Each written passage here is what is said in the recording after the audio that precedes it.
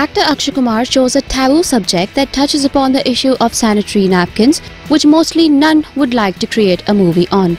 However, here is the superhero who is said to present himself as the Padman. The trailer of the movie is out. Check out the trailer video as shared by Akshay on his Twitter handle. He captioned the video as, "Presenting the much-awaited Padman trailer, this one's for the mad ones, the ones who are crazy enough to change the world." The trailer video shows the journey of Kumar as how he ponders upon menstruation and make affordable sanitary napkins for women in his village. The film is inspired by the life of Coimbatore-based Arunachalam Muruganantham. Padman also features Radhika Apte and Sonam Kapoor in pivotal roles. INS Report.